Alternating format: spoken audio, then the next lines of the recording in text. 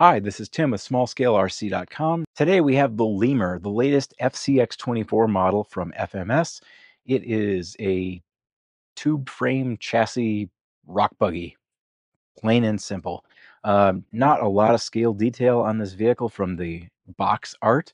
It's got some big, what appear to be some very big tires. Has an LED light bar, but otherwise it's ready and primed to crawl. Now, this isn't the first FCX24 model from FMS. It's a continuation in that family lineup and that family tree of models from FMS. You have if you like monster trucks, you've got the Smasher and Smasher V2 FCX24 model. Very fun monster truck, even though it's built on a crawler platform. Then you have the K5 Blazer. I threw some aftermarket wheels and tires on there, but otherwise it's all stock. For the more scale-minded folks, then you have the Power Wagon, which I don't have, and then you have this. This is going to be an interesting little addition again to that whole family and that entire lineup. Now, let's take a quick spin around the box. Comes in three different colors: green, red, and orange. I believe I looked at the box earlier. They sent me the red one. Cool. Spinning the box around, front view, back view. Not a whole bunch of information back here, but we do have some specs on the very bottom of the box. So when we're looking at wheelbase, we have 136 millimeters from axle to axle, has 41 millimeters of ground clearance, which is pretty decent. This does have portal axles like all other FCX24 models out there. So you have that going for you. You have an overall length of 209 millimeters, and it looks like that covers it for the side view. Looking at the front and the rear view, height on this vehicle is 120 millimeters, has a track width of 106 millimeters, overall width of 128. So not too shabby? Question mark. It's enough yammering for right now. Why don't I take it out of the box and we'll see what it looks like. So out of the box, this is the Lemur, and boy, are those some big, tall tires. I noticed a couple things. Noticed it right there too. A couple things about this truck or buggy. When I pulled it out of the box and set it down, it doesn't have the telltale bobble of friction shocks. So I'm thinking, without looking too much into the manual, I think we've got oil-filled shocks on this rig, which is fantastic. I love to see that. Um, I mentioned the tires. They are very tall, and we're going to do a little size comparison between the stock FCX24 K5 tires. And oh my, yes, they are much, much taller. They're even taller, I think, than, yeah. So I've got a set of Endura all-terrain tires on here that are taller than the stock FCX, or than the stock K5 tires. And yeah, these are even taller than that. Another interesting thing to note about these tires is that they appear to be officially licensed BF Goodrich mud terrain TAs. So you have an official 1-to-1 scale replicated tread pattern on there. That'll be interesting to see how that performs um, out on the rocks, the wood, the logs, whatever you end up crawling on. Uh, Again, this is more of a crawler based vehicle versus a trail type machine. Uh, Controller, 2.4 gigahertz. I'm guessing either 3 or 4 channel, depending on what is all there to control. This does have a 2-speed transmission, low gear, high gear, as with the other FCX24 models, and it has a light bar up front. I'm guessing you can turn that on or off. Other stuff that you get with this model: a USB battery charger, a nut wrench, and it looks like some shock collars to make adjustments on your shocks. And you get your trusty Lemur instruction manual. To get to the battery, we pop off this back cover, and there we go.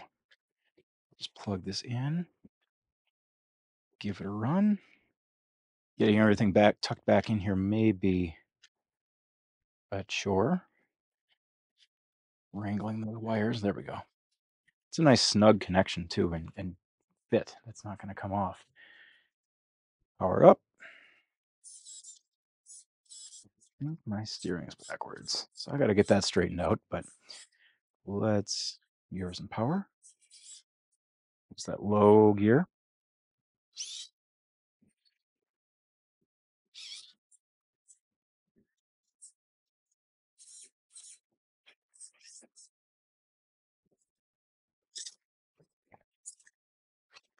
And high gear. And there we go. We got our LED light bar turned on by hitting the bind button. So this is almost, I think it's an identical setup to the other FCX24 models. So I'm going to take this outside for a quick run, and I'll come back in and share my thoughts and my experiences with the first time drive with the Lemur.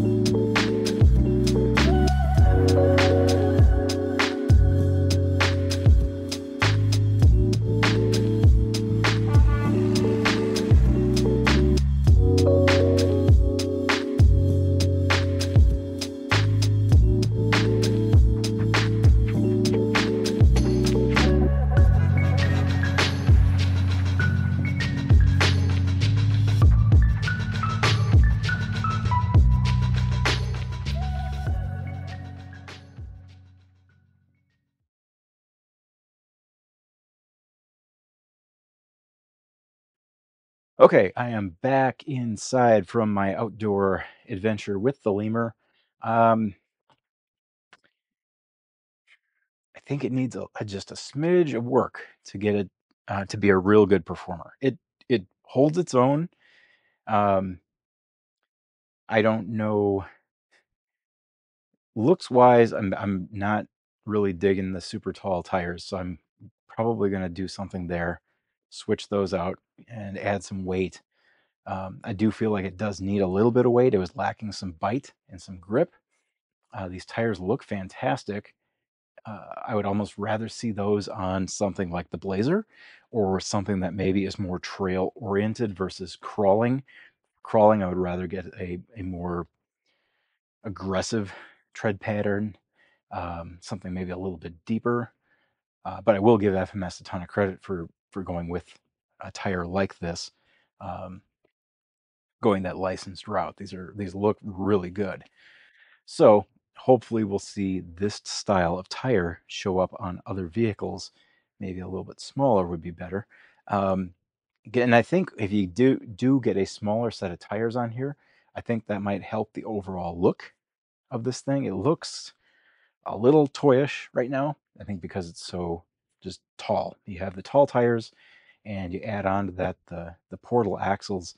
It's just a big, tall truck. Just occurred to me, I did not do a side by side with the Smasher. And the tires are actually taller than the Smasher tires by I think just a smidge. They might be the same height. Um, so you basically have like a monster truck height crawler out there. Now, I will say this rig, the Smasher, can crawl and it can do an amazing job with that. This thing, I just ran into a couple issues. Um, more than I expected to.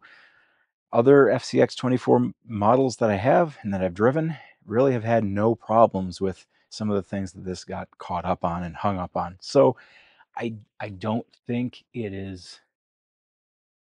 I just think it needs a little massaging, a little love to really get it to where you want it to be. Um, Visual wise, I said once I look past the tire height, which we can change, the wheels look really cool. I will say that, and I'm loving the fact that this has oil-filled shocks. Once I look past this, it's not a bad setup. It's not a bad looking machine. The body panels, they are what they are. Um, but it was a fun truck. It was a fun buggy to drive. Um, Sorry, buggy, not truck. Fun machine to drive. Performed incredibly well. I just need to make a few tweaks, and we'll see if we can't squeeze a little bit more performance out of this machine. So, with that, I'm going to wrap up this overview of the Lemur. If you like small scale RC stuff and you're into crawling, but you don't really care about scale or looks all that much, at least realism, then this might be worth taking a look at. It's $145.99. You can find out more about this vehicle at fmshobby.com. And I do want to thank FMS for sending the Lemur my way to get a closer look at. With that, I'm going to have more content on this vehicle, more running footage, definitely, a written review, and I will probably do some follow-ups as well as I start making some tweaks and adjustments to this machine. Like I said, adding some weight, swapping out the tires and the wheels, things like that. See if we can't make this um, run even better. But with that, this video is going to come to an end. If you want to learn more about this rig, that rig, any of these rigs that you see on the table right now, head over to smallscalerc.com. There you'll find news, reviews, videos, photos, you name it. And if you're really into RC, head over to rcnoob.com, where you'll find all of my same stuff, news, reviews, writings, podcast about pretty much every scale of RC. So small scale RC for the small stuff, RC Noob for everything else. With that, my name is Tim. Thank you for listening. Talk with you later.